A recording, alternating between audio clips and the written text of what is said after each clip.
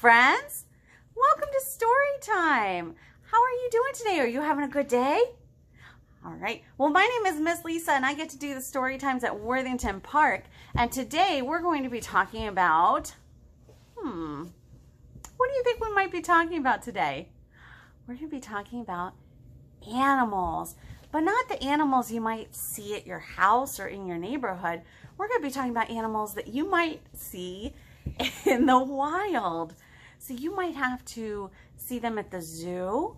If they're ones that we have at our zoo, you might have to travel to see them. They're so subtle, aren't they? All right. So you might have to travel to see some of these animals, but we're going to be talking a lot about animals that live in the jungle and animals that might live in the savannah today. All right. Good job. You got them all in. I'm going to read my story now. Okay, so we're going to talk about, do you have a favorite animal? I wondered. Yeah, we have lots of favorite animals at our house. All right, I'm going to read one story, and then we might have a couple guests come back. Are you ready? Okay, this one is called The Big Five, and it's written by Bella Macatini and illustrated by Judy Abbott. You might remember we read this one during our family week. Ready? Danny is staying with his grandpa for 5 days. He loves to look at Grandpa's beautiful paintings and colorful masks. His favorite is a painting of 5 animals from Africa. Those are the big 5, said Grandpa, the most famous animals from my homeland. Why don't I tell you about one animal each day? Do you remember how many days he was going to stay there? 5. That worked out really well. Hey, how many fingers do you have? Do you have 5 fingers on one hand? 1, 2, 3, 4, 5. All right, ready? Danny, oh, I already read that page. On Monday, Danny and Grandpa walked to the supermarket. It is raining, so Danny wears his raincoats and boots. What is the first animal, Danny asked Grandpa. The first animal is so big that you can see him from a great distance, says Grandpa. He has big ears, big tusks, and a long trunk. I heard a guess from my not-so-quiet audience. I know which animal that is, calls Danny. That's the elephant! Very good, says Grandpa. And you know what an elephant is good at? Stomping! I can do that too, says Danny. And he stomps with his boots in a puddle. Grandpa stomps with him. Can you stomp? Can you do some stomping? Not here. Do some stomping there. Good job. On Tuesday, Danny and Grandpa are making crafts. Danny uses 2 toilet paper rolls to make binoculars. Ooh, you could do that too. What is the second animal? He asked. The second animal roars so loud that you can hear him from a distance. He has a long mane, sharp teeth, and dangerous claws. Ooh, what do you think that is? Do you have any guesses? Was that what you thought? It's a lion. Very good, said Grandpa. Do you know what a lion is good at? Jumping. Oh, I can do that too, says Danny. He jumps as far as he can. Grandpa jumps with him. On Wednesday, Danny and Grandpa enjoy a picnic in the park. There are 3 slices of cucumber left on Danny's plate. What is the third animal, he asks. Remember, we're on 1, 2, 3, third animal. The third animal has thick skin and 2 horns on its nose, says Grandpa. Yak? Thick skin and 2 horns on his nose. Rhino? Oh, that might be it. Danny thinks hard. That's the rhino. Very good, says Grandpa. Do you know what a rhino is good at? Grazing. I can do that too, says Danny, and he puts a slice of cucumber in his mouth. Grandpa takes one too. Do you know what grazing is? That might not be a word you know. Oh, it means eating. Eating. Yep. Grass. On Thursday, Danny and Grandpa go for a bike ride to the playground. Danny sits on the back of the bike. What is the fourth animal? He asks. The fourth animal looks like a big cat, says Grandpa. It has soft fur and is covered in spots. Leopard? Cheetah. Danny thinks, that's the leopard. Very good, says Grandpa. Yes. Do you know what a leopard is good at? Climbing. I could do that too, says Danny. Danny climbs to the top of the slide. Grandpa waits for him at the bottom. Friday is Danny's last day with Grandpa. Danny plays with some friends in the yard. What's the fifth animal? He asks. The fifth animal has 2 crooked horns above his ears and likes to be with his friends. Cat. It's a cat. I know. Moose? This one's tricky. This might not be an animal you know. Danny isn't sure what Grandpa means. His friends don't know either. That's the buffalo, says Grandpa. And you know what a buffalo is also good at? Running! Oh, we could do that too, says Danny. Danny runs across the yard. His friends run too. Are you good at running? I bet you are. That night, Grandpa has a surprise. He takes the painting of the Big 5 from the wall and gives it to Danny. You may take this painting home with you, and when you're older, we'll visit the land where I come from together. Wow, says Danny. Thank you, Grandpa. I can't wait. Look at that. Those are some pretty exciting animals to go visit. I haven't gotten to see the land where those animals are wild. No, but that would be a pretty exciting trip.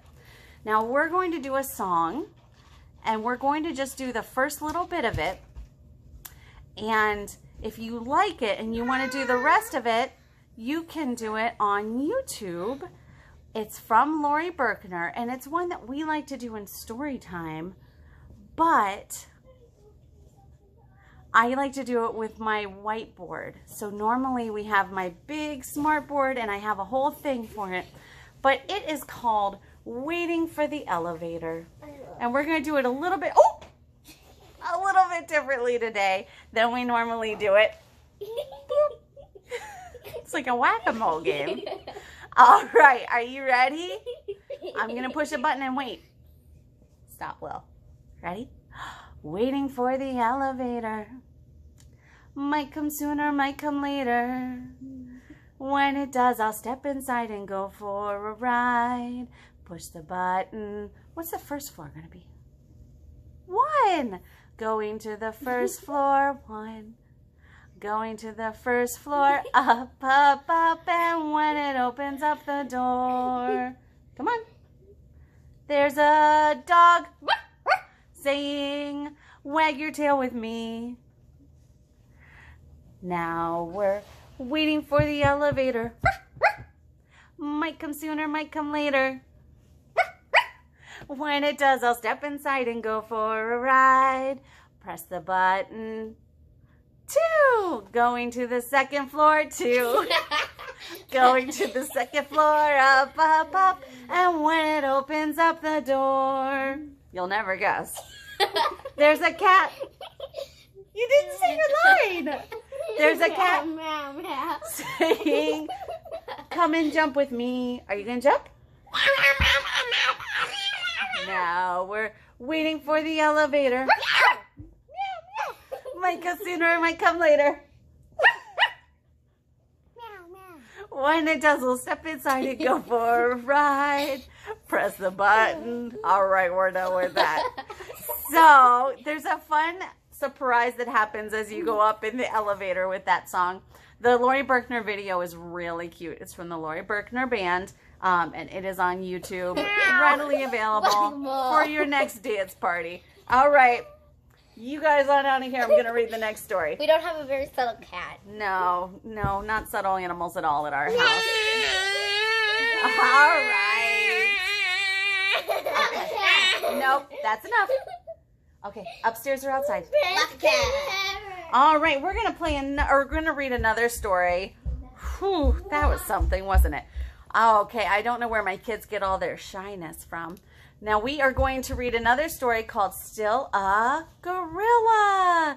And this is by Kim Norman, and it's illustrated by Chad Giron. Lily, you need to go upstairs or outside.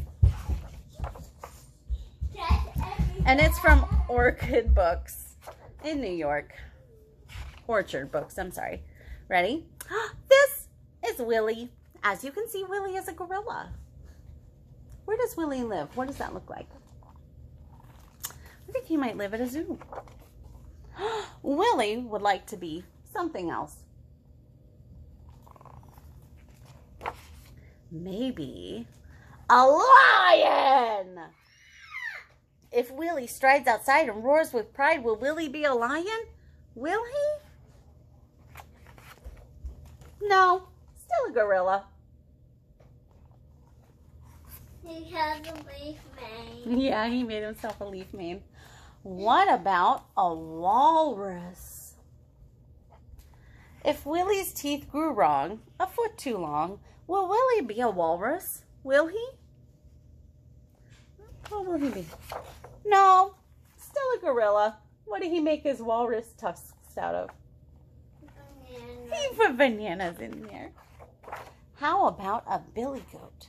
If Willie chews on crates or headbutts gates, will Willie be a billy goat? Will he? No, still a gorilla. Probably a gorilla with a little bit of a headache now, huh? Perhaps an alligator. If Willie creeps and chomps in slimy swamps, will Willie be an alligator? Will he? What do you think? Will he be an alligator then? No. No, still a gorilla. I don't think I'd want to be a gorilla that close to that many alligators. What do you think? They will bite him. They might. Maybe a kangaroo. If Willie thumps and jumps over a plum tree stumps, will Willie be a kangaroo? Will he? He won't be a kangaroo? No, still a gorilla. Well, how about this? What if Willie roars and grows, chews and butts, creeps and chomps, and thumps and jumps, all at the same time? Will Willie be silly? Yes, Willie will be silly. Very silly. And still a gorilla. He's a silly gorilla though, isn't he? Fun. I love that one. All right, let's do one. Let's do our next book that's a song. Do you know Row, Row, Row Your Boat? I love, Jane Cabrera does a lot of stories where she takes a story you already know, a song you already know, and she makes it more interesting. Hold on, baby. Hold on. All right, ready? It's from Holiday House. Ready? Row, row, row your boat gently down the stream. Merrily, merrily, merrily, merrily, life is but a dream. Now they're going to see some animals and the words are going to change a little bit. But if you know it, you can sing with me. Row, row, row your boat slowly down the creek. If you see the swimming mice, don't forget to squeak. Can you squeak? Row, row, row your boat, splish and splash and splatter. If you see the monkey swing, don't forget to chatter. Can you do a monkey noise? It's one of my good ones.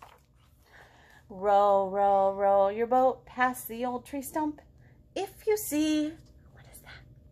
The elephant, don't forget to trump. Can you make an elephant noise? I'm not good at elephant noises. Oh, that was so good. Glad my audience is here. Row, row, row your boat through the narrow gap. If you see a crocodile, don't forget to snap. Row, row, row your boat closer to the shore. If you see a lion smile, don't forget to roar. Roar! Good job. Row, row, row your boat, watch the tiger prowl. If you see his mighty pounce, don't forget to growl. Can you growl? Roar! Good job. Row, row, row your boat beneath the sky so blue. If you see the singing doves, don't forget to coo. Coo, coo, coo, coo. You know what I see happening? It's starting to get later at night, don't you think? Row, row, row your boat, now it's getting dark. If you see mommy dog, don't forget to bark. Can you bark? Woof, woof. Row, row, row your boat gently down the stream. Wearily, wearily, wearily, wearily. Snuggle up and dream. Good job. All right, we're going to talk a little bit about an idea called opposites. Do you know what opposites are? Opposites are two words that mean very different things. So, opposites in my house are sometimes my kids are really, really loud. They are. And sometimes my kids are really, really quiet. Actually, they're never quiet. Nope. Except sometimes my kids are asleep. And the opposite of asleep would be awake. All right, we're going to try some of these. Ready? This one is called Quiet Koala, Noisy Monkey, a book of jungle opposites.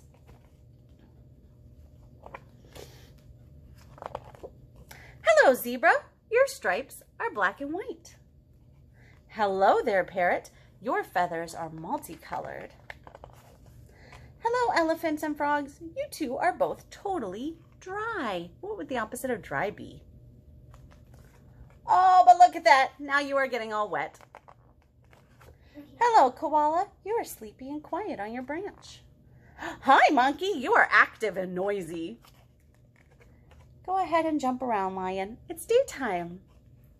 And now it's nighttime. Have a good sleep. Hi, crocodile. Are you sitting there alone? Oh, there are your friends. Now you are playing together. Giraffe, your neck is so short. Now where is the rest of your body? Snake? Ah, now I see. I knew they were both long. Good job. So short and long, alone and together, quiet and noisy, daytime and nighttime. Those are all opposites. All right. You did such a wonderful job with our story time today. I have a few ideas I thought you might like doing at home. First of all, there are so many books about jungle animals. You can find a bunch of them at the library, I am sure. And I bet you can even find some in your house. You probably have some. All right, I was also thinking it might be fun if you could make some wild animals out of things you find around your house. So let's see what you can come up with. I'm very excited to see these. And then I also thought it might be fun to do a playground or a Play-Doh zoo where you can use Play-Doh and popsicle sticks to make your animals and your zoo surroundings, so your habitats for the animals. I thought it might be fun if you wanted to try a new guessing game at your house. You can do different yoga poses for different animals and see if you can figure out what you're being. And then you can have a fun dance party with animal music. All right, that's what I have today, friends. I'll talk to you later. Bye.